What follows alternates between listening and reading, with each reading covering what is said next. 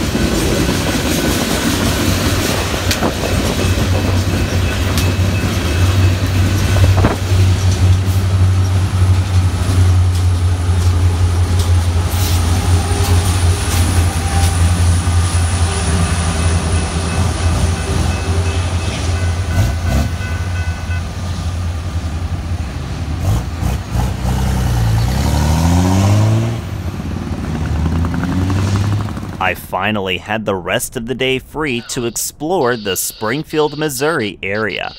Springfield Yard was only a 10-minute drive from my hotel. I decided to start there and see where the trains would take me. Your best view is right off the Kansas Expressway overpass. The yard isn't as big as I thought it was, but it's still a decent size. I noticed while driving alongside the yard on Division Street, a westbound Q train was fixing to depart. The Eldon Avenue grade crossing would be the closest I could get to the tracks, right at CP Nichols, located on the very west end of the yard. This marks the start of the Cherokee subdivision. CP Nichols is also the junction to turn north for the Fort Scott subdivision to Kansas City. We'll venture towards that direction later on. BNSF 8371 West eventually came towards my location, but slowed to a stop just before the crossing. They had a mix of power from Norfolk Southern in the consist, an S9973, a -9 44 CW GE locomotive. They were stopped because of an eastbound that was lined into the yard first, coming from Tulsa.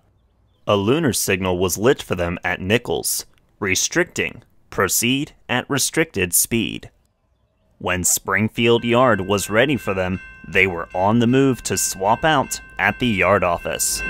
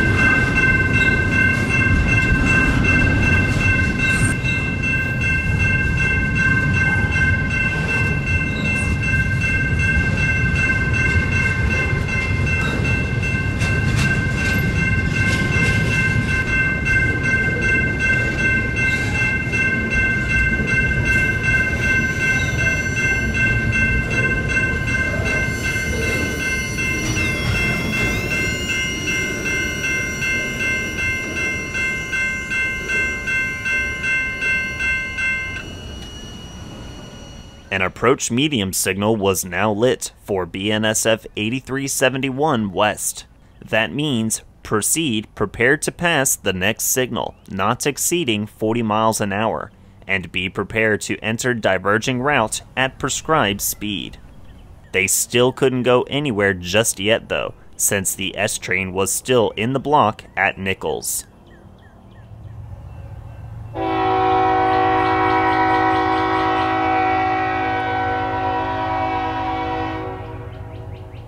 Now with the S train clear, the journey for the Q train gets underway as they head west.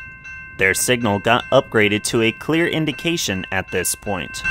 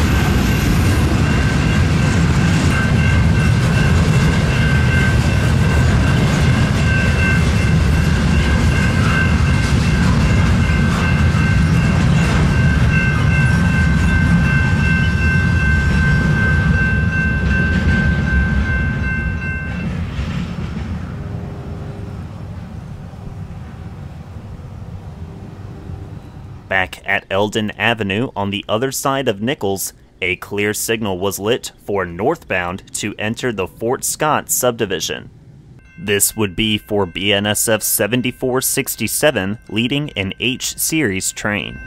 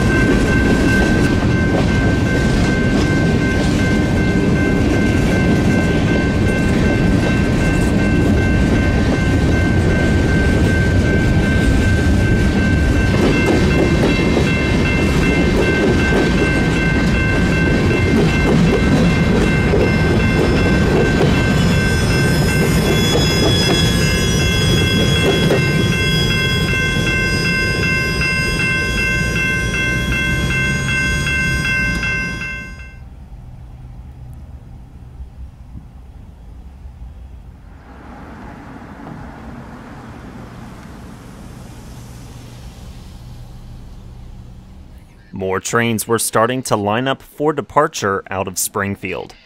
There was one spot though I wanted to check out on the other side of the yard, keeping in mind I was probably going to get drenched in the rain pretty soon. I looked up online some places to check out around Springfield and came across the Jefferson Avenue footbridge going over the tracks. But of course, as I predicted, it was closed off to the public due to structure issues. Hard to believe this bridge has been here for over 100 years. So it was back to Eldon Avenue I go, making it just in time for this interesting low-ram work train.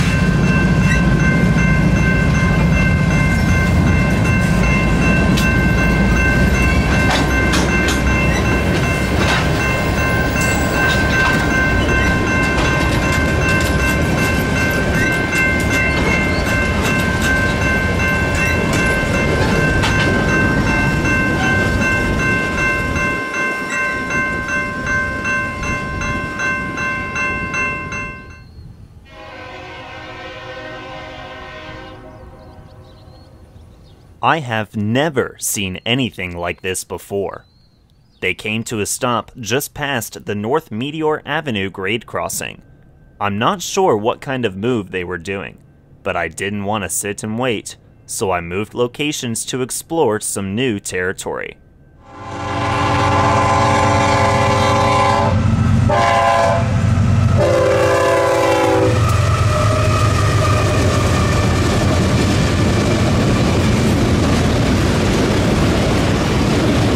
I barely made it to Brookline to catch this eastbound vehicle train moving at the maximum authorized speed led by BNSF 6837.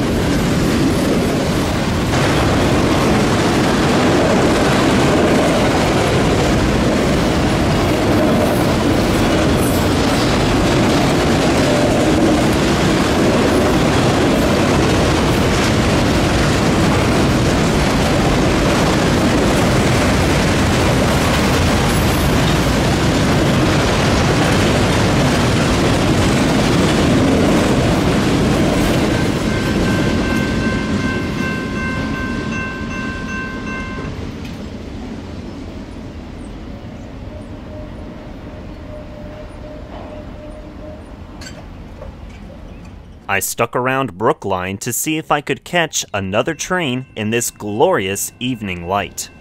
It only took an hour of wait time before BNSF 3827 East leading this Q train rounded the curve.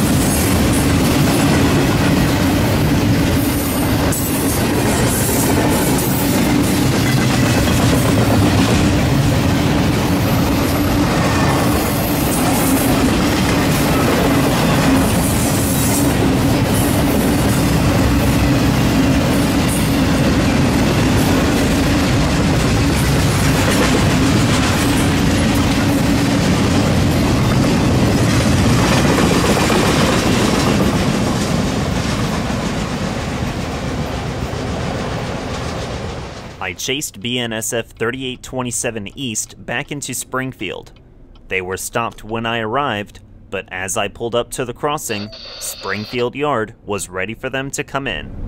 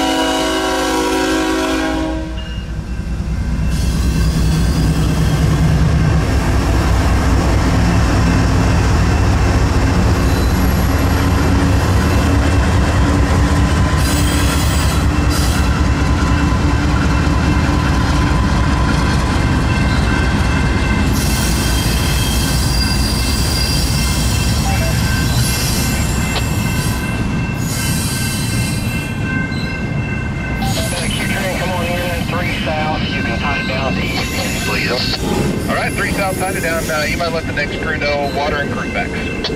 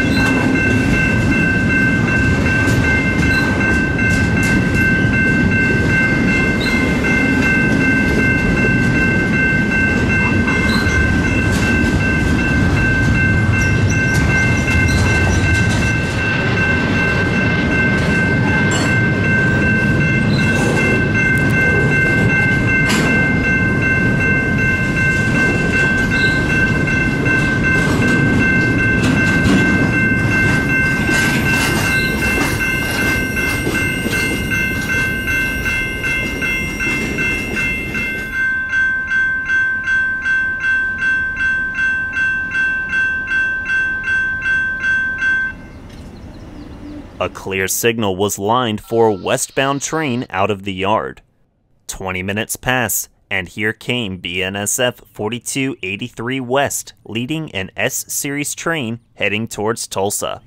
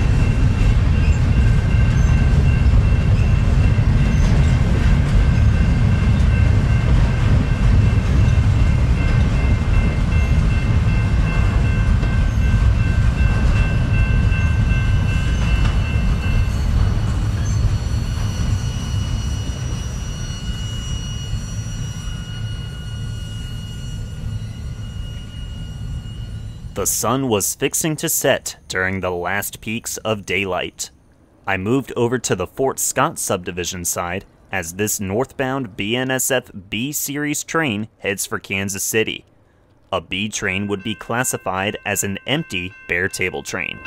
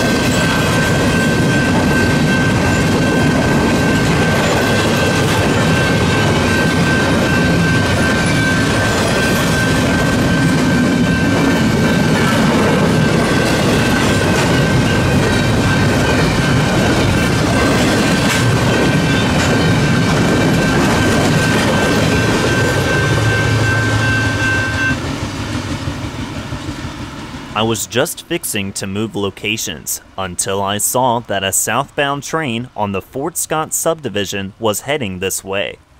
I tried to get back to my previous location, but the crossing was already activated as they slowly pass milepost 197, but the horn caught me by surprise.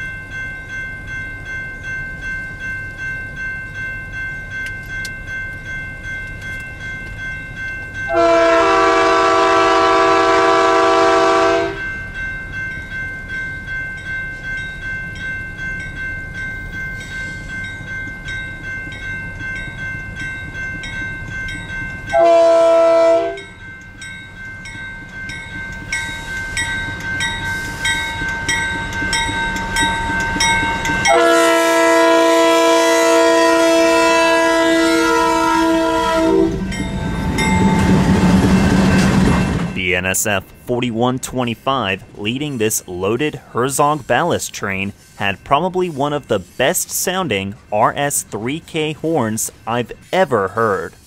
These horns aren't too common to hear on a Class 1 railroad nowadays. They were going slow enough for me to leapfrog over to the next crossing to get them again.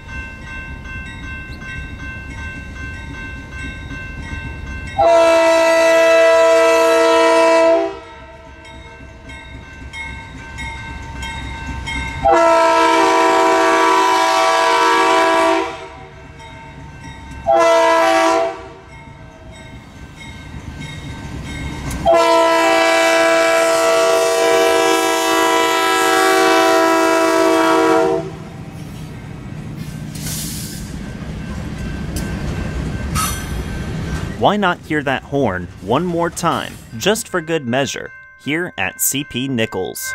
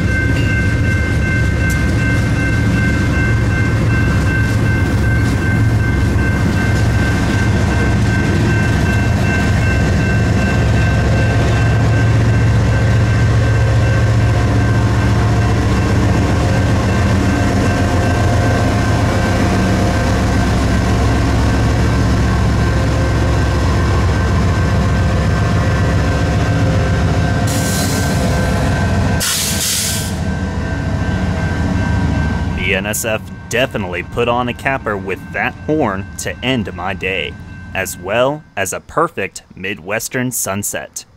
Give it a thumbs up if you enjoyed today's video. Please subscribe to my YouTube channel if you haven't already, and don't forget to enable that notification bell as well for all up-to-date content. Also, leave a comment down below to let me know what you think. Until next time, so long from Springfield, Missouri at CP Nichols along the BNSF Cherokee subdivision.